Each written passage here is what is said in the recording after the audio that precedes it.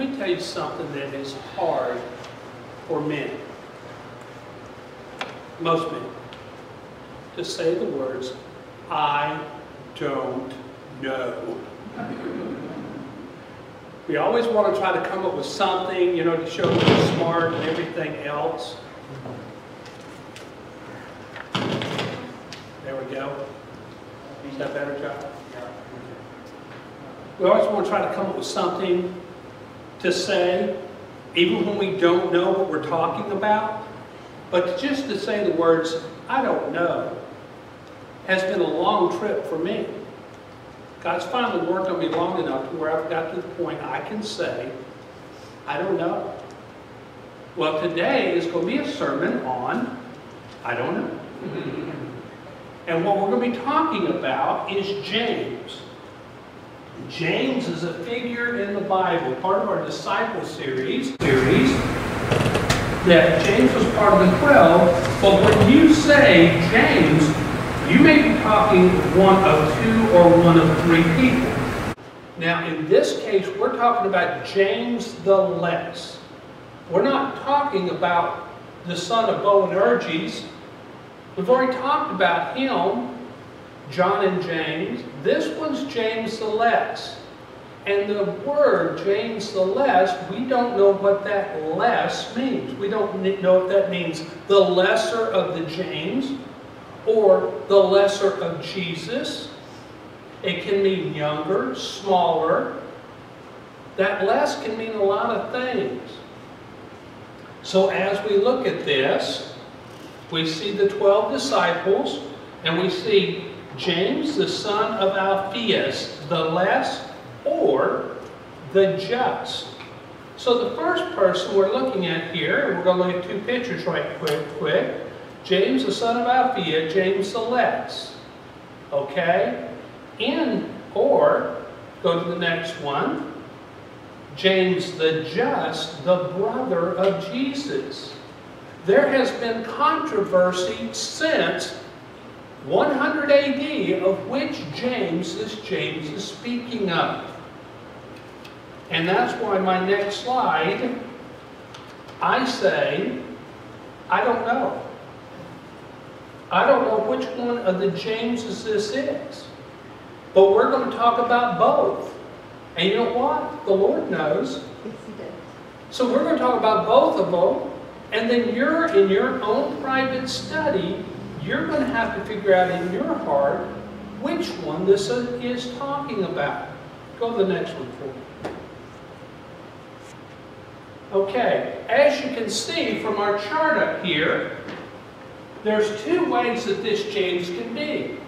In Jesus' family, his brothers, it names James, but that particular James is James the Just. On the other side, because it says, his father was Alphaeus and his mother was Mary. It could be this Mary and brothers, and his brother was Matthew, which we just spoke about. Was Matthew the Levi, the publican? And he could be the brother of Matthew, James the Less. So as we go through this, you're just going to have to let the Lord touch your heart and figure on this, which part of the family he is talking about. Matthew 9 through 13. And now the names of the 12 apostles are these. First, Simon, who is called Peter. Isn't that always funny how he says, and first? First, the top, the most, the most, I don't know if it's because he was the loudest, or he was the one the Lord spoke to the most, or he's the one that stayed in the most trouble. We don't know why Simon was always called the first. But Simon, called Peter, and Andrew his brother, James the son of Zebedee, and John his brother, Philip and Bartholomew, Thomas and Matthew, the tax collector, James the son of Alphaeus, and Lebedius, whose surname is Thaddeus, Simon the Canaanite, and Judas Iscariot, who betrayed him. Now, as we're looking at this, it's funny, if it was really Matthew's brother, why didn't they put Matthew and James together? Just a side note there. because he put the other brothers together. So if this is Matthew's brother, why isn't he listed with Matthew? So that would cause you to lean to the side that this is James the Just, the Lord's brother. There's other scriptures in there, and the way they put it, you can push it the other way. Go to the next slide for me. Who was James, the son of Alphaeus? So let's look at some tradition, because we have no more scripture.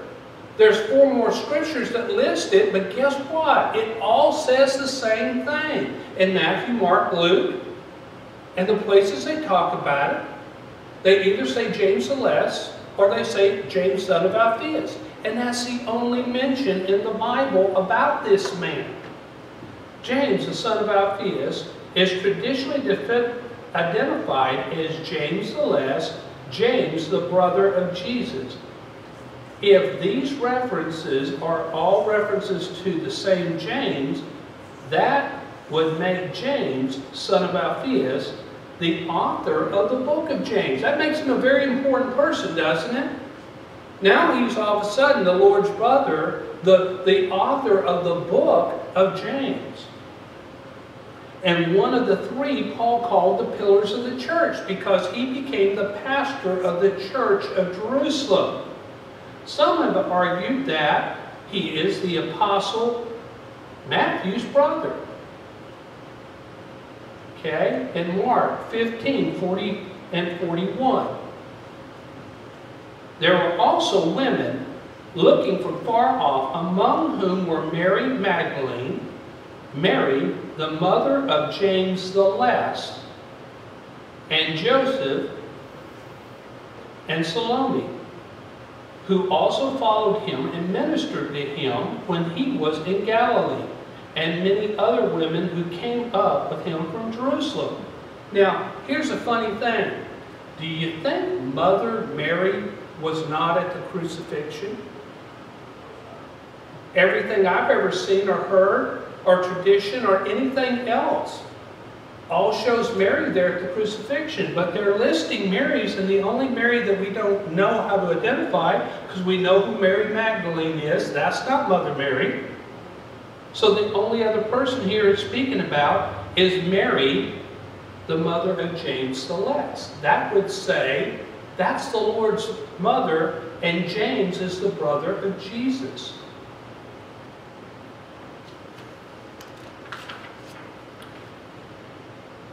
Now we go into James. We're going to stay on James, son of Alphaeus, James the Less for a moment here.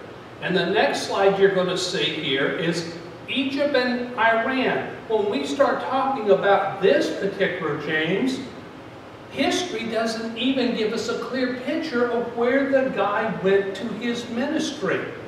Because there's 2 different ideas. And here's funny, and there's a church in each place in honor of him being there and dying there. So everybody wants to claim this James. Since nobody really knows, everybody wants to claim him. So James, the son of Alphaeus, finished his course. Tradition implies that it was James the Less who may have taken the gospel to Persia. When you say Persia, you're talking about current-day Iran. Okay? That was Persia. Okay? And was martyred there. However, another tradition claims that James of Alphaeus, son of Alphaeus, preached in Egypt, and it said he was crucified in the city, and I'm not going to attempt that. That's one of those things that twist your tongue. But the disagreement is even where this James the Less went and preached and died. You see, you can't bank on tradition and history. You know the only thing we can bank on? What does the Scripture say? That's what we can bank on. So we know a few things about him, but not a whole lot. Now, we're going to stop there and say, if this is James the Less, and he's not the Lord's brother, him being in obscurity is not a bad thing. There are great Christians who are born, serve the church all their life with all their heart, and pass away that you will never read of anywhere. But are they no less important than the Billy Grahams of the world? Not in God's eyes. Faith is faith. Faith is faith. When you get to heaven, you'll still get your crown. It doesn't matter what your status is here on earth. It doesn't matter what God put in your heart to do. I'm going to tell you, there was a sweet lady when I was a child, and she was the Sunday school teacher for the wild ones. You know, the ones under 5 years old, okay? And that woman, all her life, took care of those little kids. I'm telling you something, folks. She has an honored place in heaven. She never went on a mission trip. She never put on an evangelistic event. But God honors her for her work for Him and her love and her devotion and her patience. Oh, wait a minute. Aren't I talking about right now the fruits of the Spirit that she displayed every Sunday, every Sunday night, every Wednesday in that little room with all those kids running around? Yes, God honors her. We don't have to be the superstar. We don't have to be Peter. Or let's talk about the next James. So the next James in the next picture here, John, shows the Fuller's Club. Now this is kind of what James is known for. In this picture is a scene. It's an ancient scene. And in this scene there are 4 scenes. Here is the Pharisees convincing John that he needs to speak to the people. You see, this was a dirty trick. John, you need to speak to the people because people are torn between following us, the Pharisees, and the way we teach, and this Jesus thing. So why don't you go up and get on top of the temple up there where you can preach to all the people and let's get this thing settled. James the Just, and that's what he's called, did exactly what they asked him to do, but when he got up there, one of the Pharisees pushed him off the temple. And he hit the ground. Now here's the problem. He didn't die when he hit the ground. Women, do you remember way back, your grandmother or great-grandmother talking about washing clothes before they had washing machines? They used to have a thing women called a battling axe. And they'd take a big tub and they'd put all the clothes in it, and they had this club-looking thing, and they'd sit there and they'd hit the clothes down in the washing tub. Okay? In ancient times, that was called a fuller's club. So let's read down here what it says. The martyrdom of James the Just, the leader of the church of Jerusalem, Agrippus, I can't say his name right, cites that the scribes and the Pharisees placed James upon the pinnacle of the temple and threw down the just man. And they began to stone him, for he was not killed by the fall. And one of them, who was a fuller, that is a laundryman, took a club, which he beat out the clothes, and he struck the just man in the head. Okay? Now, shortly after this, Jerusalem fell. Now, I'm not making a connection between them killing James the Just, the Lord's brother, and the fall of Jerusalem. But let's just say on the outside there may be some kind of connection there. I don't think that the Lord was happy with the way they treated his brother. So let's go back to I don't know. James, the son of Alphaeus, James the Less, and James the Just, the brother of Jesus. I don't know which James they're talking about here. But in a way, it doesn't really matter. Because either way, this was God's doing in his people. If it was two separate people, that's fine. If it was one or the other, that's fine. It doesn't matter. God had a plan for both ways and for both people, whichever it was. He used both of them. So if we're speaking of James, the son of Alphaeus, as James alleged, he is a quiet figure who serves Jesus quietly and is martyred in relative obscurity. Quietly disappears out of the pages of history. Did his job quietly without making a bunch of noise, and he slips out of history unseen. If we're speaking of James, the son of Alphaeus, as James the just, the brother of Jesus, he goes on to lead the church of Jerusalem and writes the book of James. His martyrdom is well known and greatly recorded.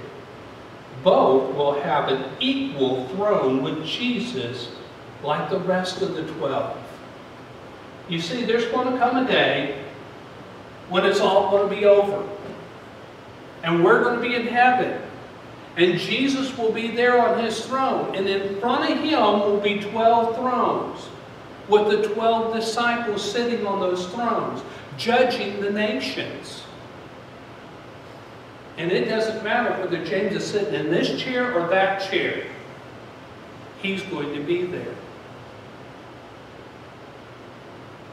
God loves all of us. He doesn't make difference.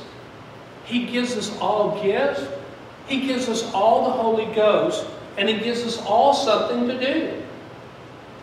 The only choice that we have one way or another is, are we going to do what God has equipped and put us in the position to do the things He wants us to do? And He's not going to look down on you if you're not that person standing in front of the church. Maybe you're the one that cuts the grass, and maybe you're the one that helps with the school children. Maybe you're the one in the kitchen doing the cooking. You serve God the way you're supposed to. He's gifted you to. But here's the thing. You need to serve. He did gift you. He did give you the Holy Spirit. He did do the things that He needed to do to make sure that you're ready for the position here on earth. Why? He's preparing you for your position in heaven.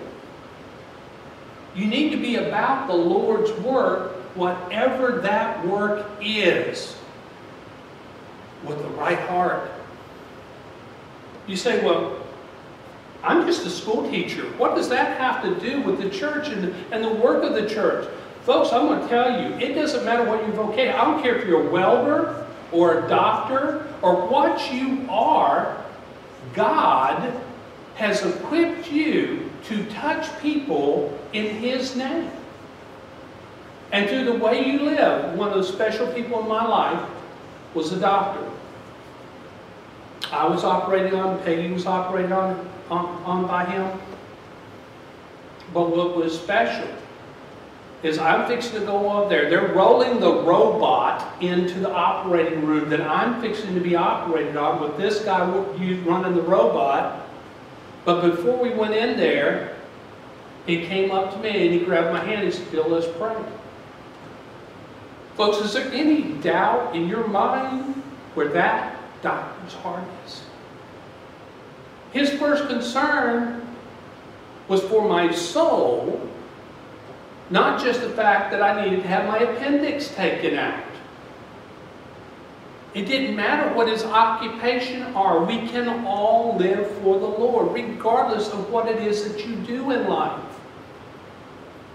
You can live for the Lord. Your way you live your life, the way you present yourself, makes a statement either for or against Jesus Christ. And that's what's important to God. So that's what I'm asking you to look at right now. Make sure that regardless of what you're doing it for the Lord. Father, thank you for the time that you've given us, and thank you for this message. Father, thank you that you are in our lives, and you care about us, and you do things for us, and you prepare us. You see, God equips the called. He doesn't call the equipped. First, there has to be the heart of a servant that's willing to say, Father, I don't know if I can do this, but I'll give it a shot. And then He will give you what you need to be able to do what He wants you to do. And He cares more about the heart than the hands. Father, thank you that this church is full of people who love you, who pray to you. Thank you that we're known as a church that prays, but that pray to you and pray for people. And when there's a call out, I don't care what the call out is for, but when there is a need, there are people in this church that will step up and meet that need. Now we have to do it in a very safe way, but they're still willing to be there for you and show God's love to hurting people all over this community. So I thank you for this church, and I thank you for the people of it. Father, as we go into this time, if there's one here that has a need, if the one here that you've touched their heart, the altar's open to you. If you need to speak to me, I'll put on a little mask and we'll be here after the service. But we're here for you. Whether you're at home right now, or if you're at home and you feel a need, God's touching your heart. You know you're supposed to be serving in some way. Pick up the phone and call me. You call. Father, I need you to give this church peace. Whether they're here at home, give them peace over this whole COVID-19 thing. That you're still in charge. This is still your church. You're still part of His people, and He loves you, He cares about you, and He will handle this. And we need to relax and do what He wants us to do. So, Father, in all this, we ask in the name of Jesus Christ, we ask the Holy Spirit continues to fill this church. In Jesus Christ's name.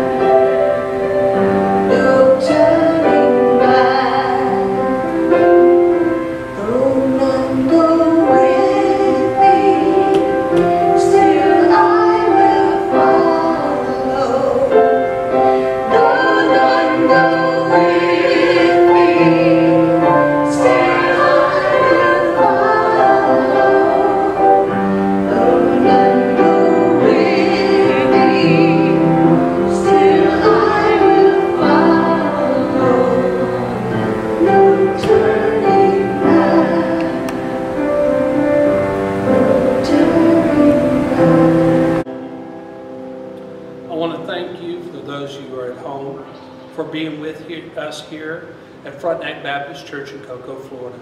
Whether you're on YouTube or on Facebook with us, we appreciate you joining us. I hope you got a blessing from this sermon. In Jesus Christ. Congregation, let's stand up and sing our final song.